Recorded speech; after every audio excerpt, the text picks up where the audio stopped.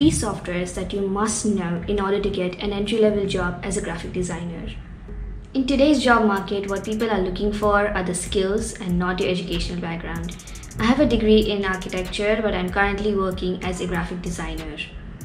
I have worked as a freelance graphic designer for about 1.5 years, and in August 2022, I got my first full-time job.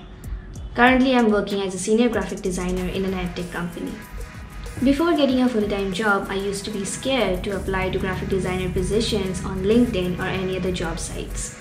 I have seen job posts which require skills like graphic design, video editing, or even UX design and HTML. But after working in 2 companies, I've realized that you don't need to know everything that is mentioned in the job description. If you know the right skills, you can learn other skills on the job. In this video, I want to share 3 softwares that you must know in order to get an entry-level job as a graphic designer. Number 1. Adobe Illustrator. It is a vector-based software which lets you create designs with editable lines and shapes which stay sharp even when scaled to any size. You can create anything from simple social media posts to life-size banners. Personally, I think it is a very user-friendly software compared to other graphic design softwares. I learned the basics of this software using a YouTube channel called Bring Your Own Laptop. You can check out the video link in the description below. It is a project-based course, so it will be better if you follow along as he teaches. You can also add the assignments in your portfolio.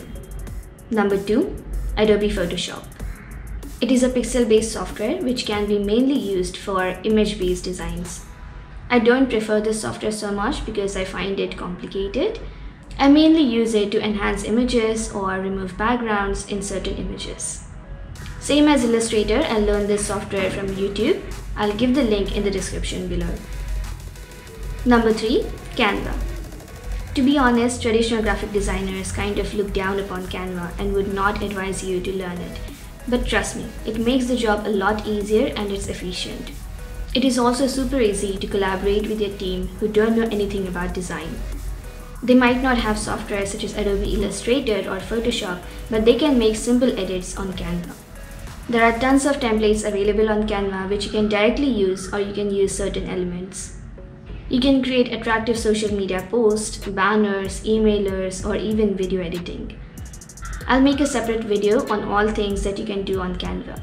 Please note that this is not an exhaustive list. Different companies require different skills for their roles. All I'm saying is that you don't have to feel intimidated before applying to the graphic designer role. I hope you found this video useful and that it will help you to apply for an entry-level graphic designer job.